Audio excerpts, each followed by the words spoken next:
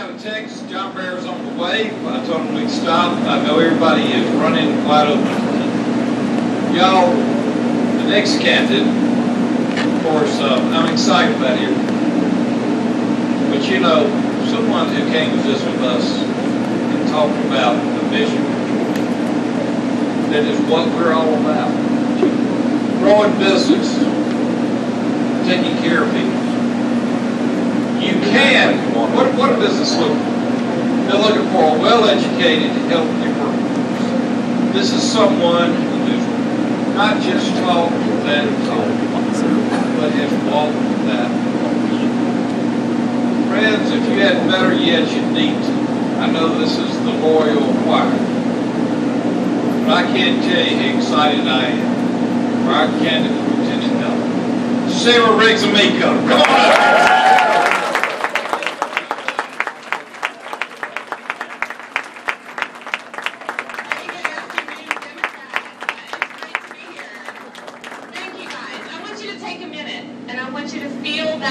You just felt in this room. I want you to believe that energy is going to permeate every polling place in every nook and cranny of this state. And I want you to understand that this is just the tip of the iceberg.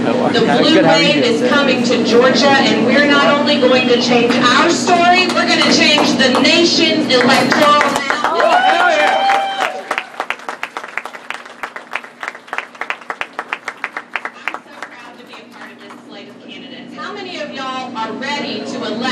Democrats up and down the ballot on November 3rd. How many of y'all are excited about how that changes the conversation across our state for the next 4 years and for generations of Georgians to come?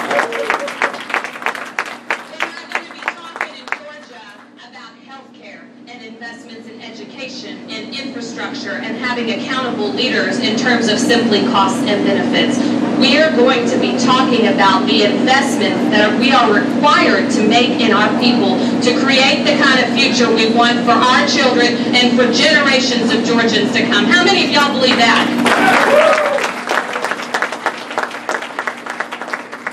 And how many of y'all believe we can win?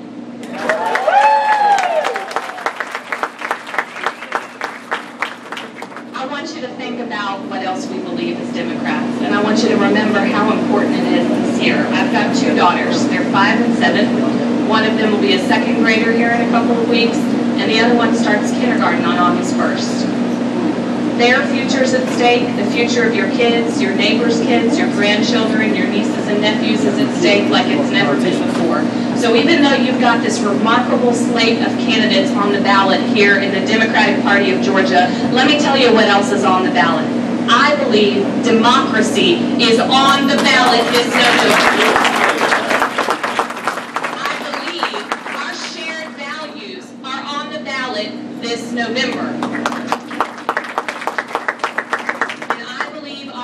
To show the world that we not only can, but we must make investments in our people is on the ballot this November. I believe that because I understand that the best return on investment we can ever make is the investment we make in our people. And it doesn't matter if that's in the corporate boardroom or under the gold dome. We owe it to future generations of Georgia, not just to do the right thing, but to make sure we're building an economy that endures not just for the next election cycle, but for the next 10 and 20 years. That's what I believe. I believe in Georgia that every child in every nook and cranny of this state, no matter what they look like, no matter how much money their folks have, no matter where they were born or how or if they pray, has the right to a fully funded public school that will equip them for a 21st century workforce.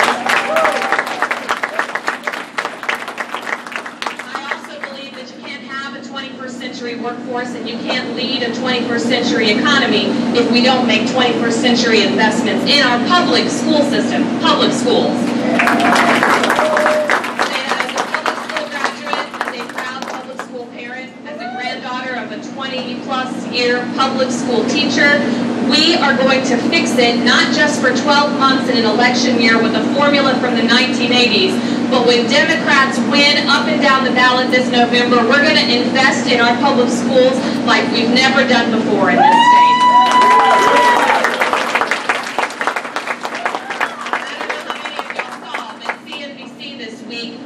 Georgia from the #2 place to do business in the country to #7. It was the biggest fall of any state in the nation, 5 places. You want to know why? We got an A+ for workforce. We got an A+ for economy. We got a C- for education and a D for quality of life. That goes straight to health care and education, and Democrats are the only party this year that will fix it.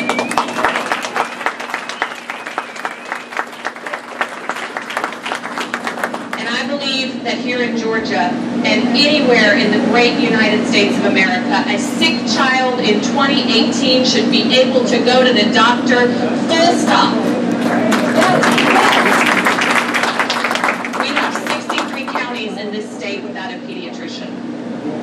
We have 79 counties without an OBGYN. Anyone who doesn't think we need more women in government, you need to go back and revisit those 2 stats.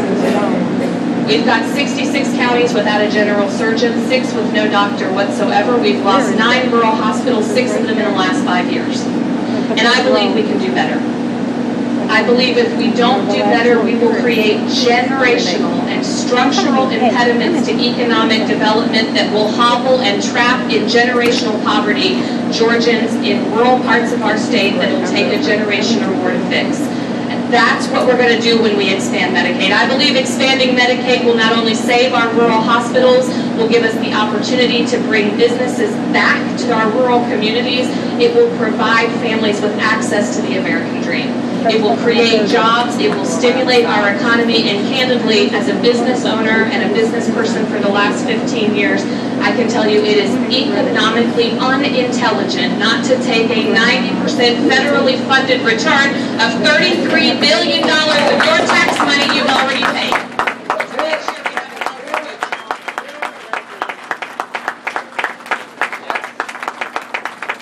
And I believe that justice should be blind. I believe in that statute, and I believe we all know that right now it simply isn't. We can and we must do better. We need to elect leaders who understand the evil of cash bail. We need to elect leaders who understand how police has not worked appropriately or in concert with our communities. We need to protect our fellow people of color, brothers and sisters who are worried about their children going to school or Waffle House or getting a speeding ticket that could be a life-changing and life-ending event.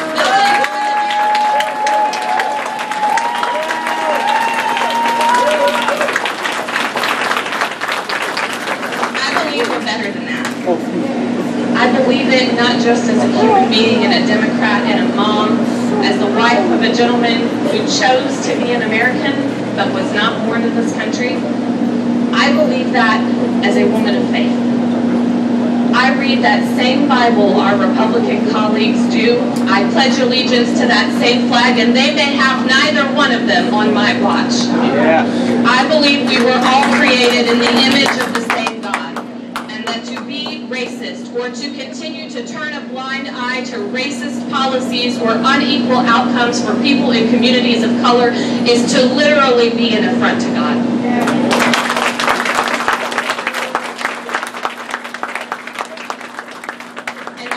The only way we solve these problems is to elect leader Stacey Abrams as the first woman to sit in the governor's chair.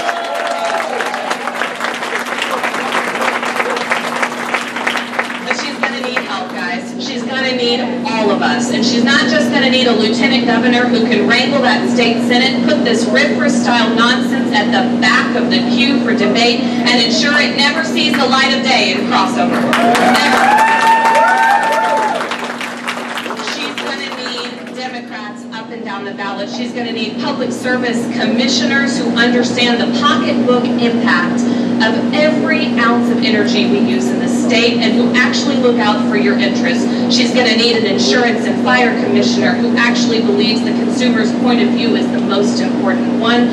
He's going to need a secretary, a commissioner of agriculture who is going to look out for food safety, who's going to look into vertical farming and hydroponics and aquaponics, because I believe the economy of the future is green and it is profitable.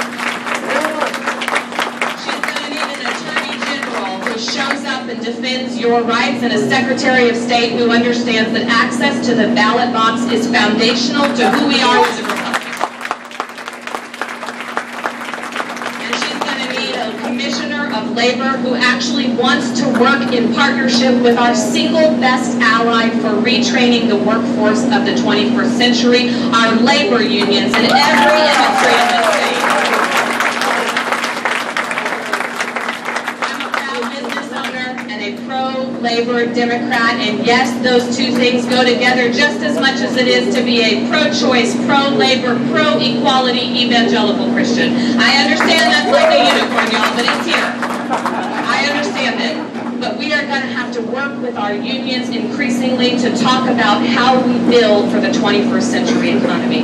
Those are the communities that we need to bring to the table in every corner of the state to ensure that Governor Stacey Abrams can move her agenda not only through the state legislature, but that she can actually enact the kind of change we know she's capable for the state of Georgia.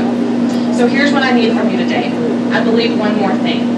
I believe we cannot do it if we abide by the old adage of please don't talk politics. We can't do it, y'all. Look, I grew up, and I know you're not supposed to talk religion and politics. Every person in here who knows me knows I've never lived by that rule, and I don't intend to start now. But here's what's at stake. If we don't talk to our friends, our family, our neighbors, our colleagues, and explain what we believe and why it matters this year perhaps more than any other year in our life, we cannot have the kind of future we all share. The shared values that we have as Democrats are as central to core to being an American and being a Georgian as anything else. We have marched for women. We have marched for science. We have marched to keep families together. And now we need to fulfill our destiny in marching on those ballot boxes on November 6th. We have got to show Georgia who we are and who we could be with the right leadership. And if we do that, if you're willing to talk politics, make people uncomfortable. Be the person at office, at your house of worship, if you have one, in your family, at the dinner table, at holidays, nothing should be off limits. Because who we are as a state and as a people is at stake. So I need you to tell others what you believe, what we believe as Democrats, and I need you to bring them to the polls. And when you do that, we will literally not only change the course of history in Georgia, but we will rewrite the electoral math for this entire nation. Nobody is expecting it here, and if it can be done in Georgia, everyone will have that core element to change and progress, which is the belief in the possible. That's what we're voting on in November 6th. So I'm so proud to be a part of this ticket. I'm proud to be here as a Georgia Democrat. I am proud to tell you that this year you have a coordinated campaign built off of the Stacey Abrams infrastructure and campaign that led to that incredible primary victory y'all saw, that is going to take us well beyond your wildest expectations. It is well organized, it is well executed, it is well staffed, and more importantly, it's fighting all the right fights for all the right reasons. And when you do that, we will not lose. We will flip the state blue. We will prove that Casey Cagle was a nice experiment, but as the only Republican lieutenant governor in the history of the state of Georgia, we can all agree it was a mistake.